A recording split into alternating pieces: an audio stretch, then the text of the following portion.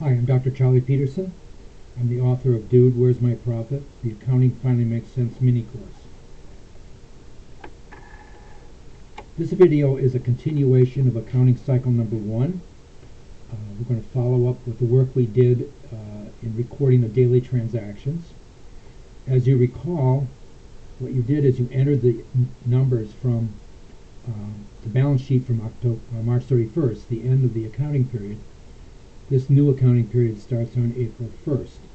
So all the balances have to be transferred. For example, $700 in cash, right there. Accounts receivables, $480.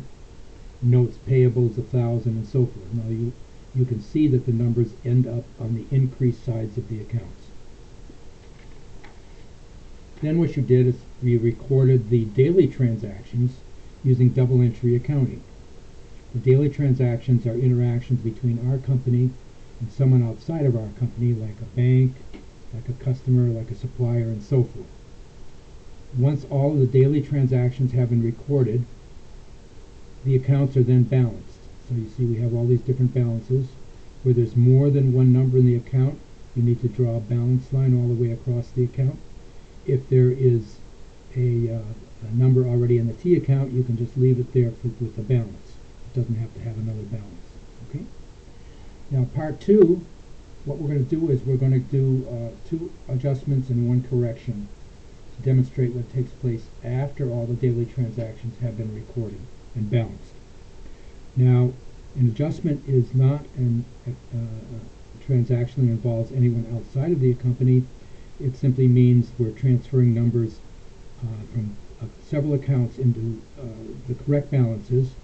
And remember, these numbers that we're going to be coming up with now will be used to prepare our financial statements. And they, of course, have to be correct. All right, let's start out with our first adjustment. Inventory of supplies is $90. Now, at the end of the accounting period, you went out to your supply room and you took an inventory. Obviously, you counted the supplies that were left over, and you discovered that there were $90 worth on hand. Well, current supplies account shows a balance of $220. It should be a balance of $90. So how do we go from $220 down to $90? We credit it. Don't forget credit means the right side of the account for $130. And when you balance these two numbers, then they become the final balance, which is up to date. We've got a credit. We need a corresponding debit, and we're going to go down to supplies expense, $130, and record it there. So there's your adjustment. We're simply transferring monies out of the supplies account down to supplies expense. Now, the next transaction, telephone bill for $40 to be paid in May, had not been recorded. The first thing you want to ask yourself is, why did you receive the telephone bill to be paid in May when we're working in April? Well, it's because we used up the utility in April, so therefore it has to be in the financial statements for April, and even though we have not received the cash.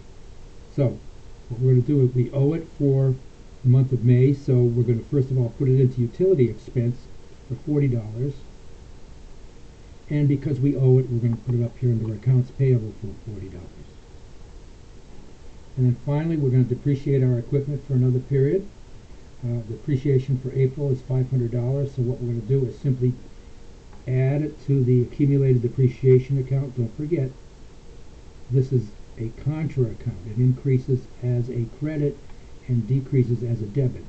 And when we balance the account, that'll be subtracted from the $5,600 on the balance sheet to give us our book value.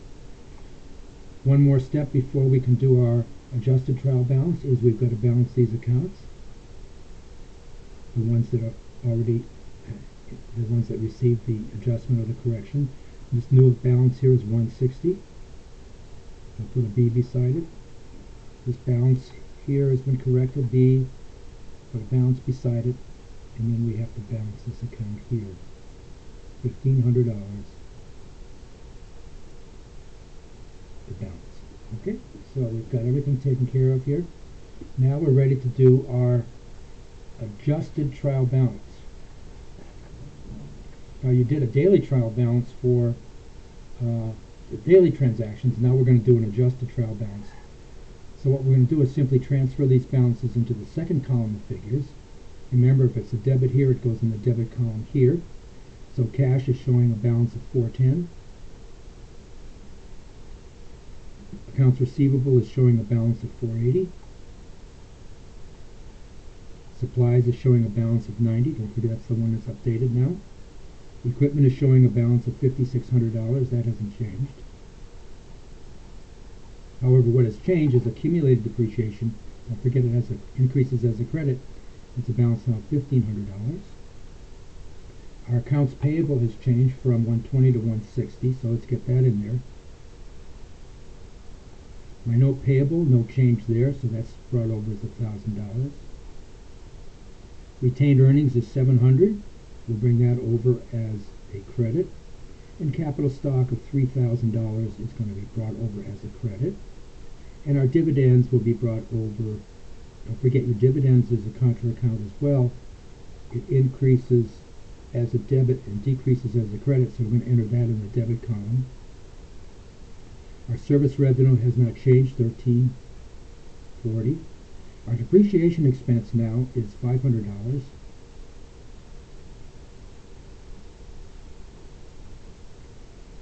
And my accumulated depreciation, here's my depreciation expense here. Oops, I forgot to record that.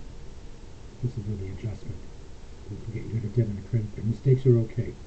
This is my depreciation expense of $500. My utility expense is now $40. My wages expense has not changed, it's $180.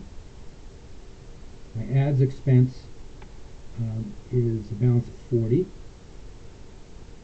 My supplies expense, now this has changed.